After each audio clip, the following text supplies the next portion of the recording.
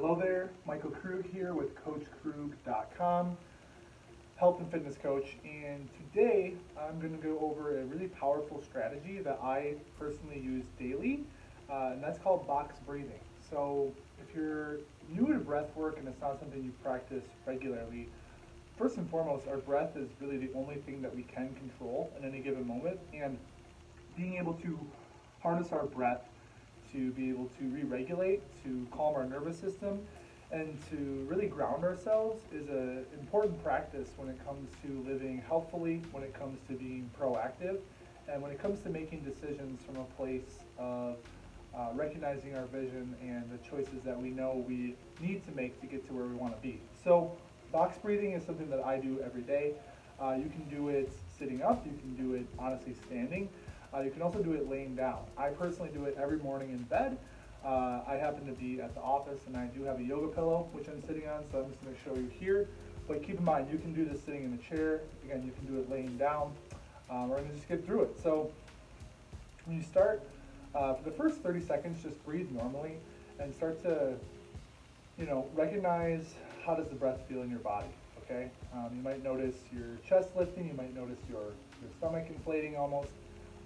And it's really important the big reason we're doing box breathing is to learn to breathe really deep. Okay, so I'm just kind of tuning into my breath. Now if you're breathing and you just feel your chest kind of expanding, that's shallow breath. And it's not inherently wrong, but we do want to teach ourselves to breathe deeper on a more regular basis and into our stomach. So that's where box breathing comes in. So to do some box breathing, we're going to put one hand over our chest, one hand over our stomach, and we're going to really breathe into both of our hands, but we want to inflate our stomach and almost like push against this lower hand. So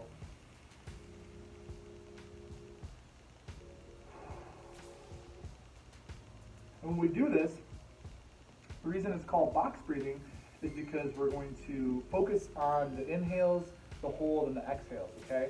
And we're going to do each of those for a count of 4. So it's almost like inhale 1, 2, 3, 4, hold 2, 3, 4, exhale 2, 3, 4, hold 2, 3, 4. Okay, so it's like creating a box. And I actually physically want you to count in your head as you're doing this. This is also going to help relieve our mind from whatever may be stressing us, whatever is on our mind. And we're just going to go through it. So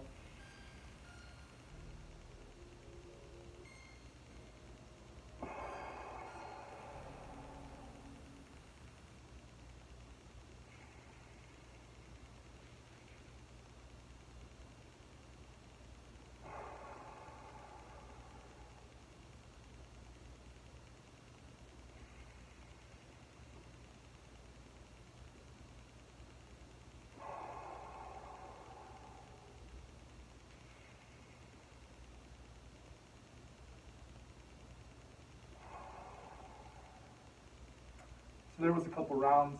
As you can see, as I do more box breathing, I actually get lower into my belly with my breath. And I recommend to do this for at least a minute. If you can, like 5 minutes is a lot of time, but the more you practice and the longer duration you're able to do some box breathing, the deeper into your belly you're going to be able to get your breath, the more calm you'll be, the more at peace your nervous system will be.